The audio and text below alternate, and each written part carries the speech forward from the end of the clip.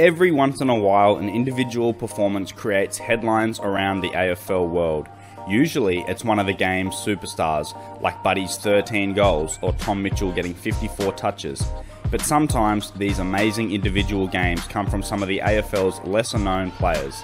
I'm Jacko from Off the Play, and here are 6 individual performances that shocked the AFL world. Number 1. Mark McGough, Collingwood vs Essendon, Round 5, 2002. The true Anzac Day specialist. McGough was an unlikely type, not overly blessed with athleticism, but Collingwood took the punt on him and the young midfielder made it his civic duty to repay them by dominating Anzac Day games. McGough's statistical average on Anzac Day games far exceeded his other games in the black and white, but it's his first one that we all remember. The 17-year-old had 24 possessions in the wet, earning the Anzac Day medal and 3 Brownlow votes. Number 2. Gary Moorcroft, Essendon vs Western Bulldogs, Round 14, 2001. The last time these two clubs met, Bulldogs coach Terry Wallace formulated a game plan to topple the invincible Essendon side of the year 2000. Unfortunately, on this occasion, Terry Tan didn't bank on Gary Moorcroft coming out like a miniature redhead version of Gary Ablett Sr. on steroids.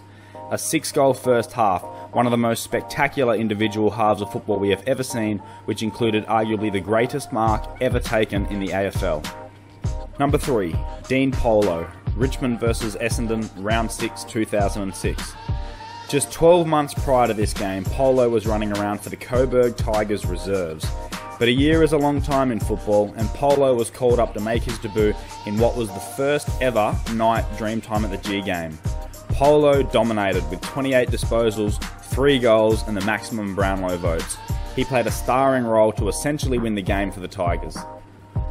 Number 4. Mark Lacroix, West Coast vs Essendon, Round 16, 2010. Let me set the scene here. West Coast was struggling on the bottom of the ladder and faced an away trip to Melbourne. Nobody expected anything exciting to occur in this game, but Let's know what happened. Mark Lacroix played the game of his life, kicking an even dozen goals against the Bombers. A phenomenal performance when considering some of the legendary forwards who never reached 12 goals in a single game. Number 5. Simon Beaumont, Carlton vs Collingwood, Round 17, 1999. What better way to celebrate your 50th game than by kicking a bag in a big match at the G? 8 goals in the first half for Beaumont, many of those goals coming on gun defender Mal Michael. Beaumont finished with a respectable 179-game AFL career with the Blues and Hawthorn, but that 8-goal effort is a number he never went near before or since. What a magnificent performance. Number 6. Shane Ellen, Adelaide vs St Kilda, 1997 Grand Final. Raising the stakes a little here, we have Ellen's performance in the most important game of the 1997 season. Disaster had struck the Crows. Star forward Tony Modra, the man fans called Godra, was out with a knee injury. The Crows needed a miracle, and coach Malcolm Blight, always one to think outside the box, thought, hey, let's throw Shane Ellen up forward.